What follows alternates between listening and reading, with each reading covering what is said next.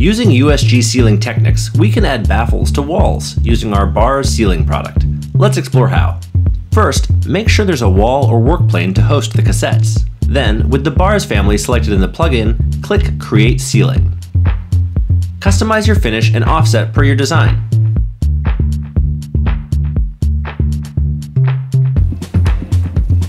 When you're done, even though this is a wall treatment, you can just select Choose Ceiling.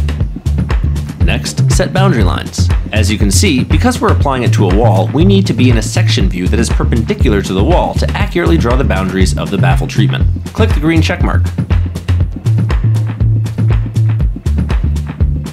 Now we'll place our anchor component, placing the anchor component on face so that it will be associated with our wall.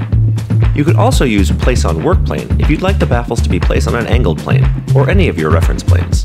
Then we'll rotate our cassette to the desired layout and place the cassette. Recall that where we place the cassette impacts where our joint line is.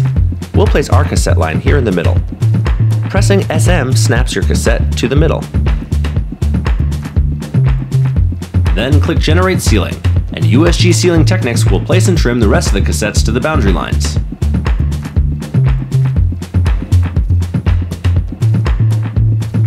Okay, now to complete the wall, we'll add part 2 of our wall application. This section is applied in the same way as our first section. We'll select the desired cassettes, offset, and finish.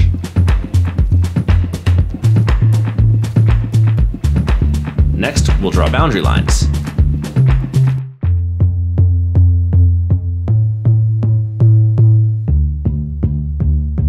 Place our anchor component. Next, we'll draw boundary lines and place our anchor component. We'll set these cassettes perpendicular to our first cassettes to match the ceiling. Placement of anchor cassettes dictates how Ceiling Technix arrays the families in the defined area.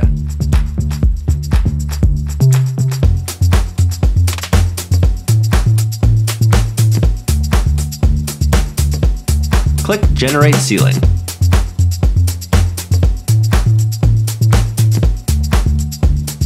Once it's finished, you can change the view to check your work.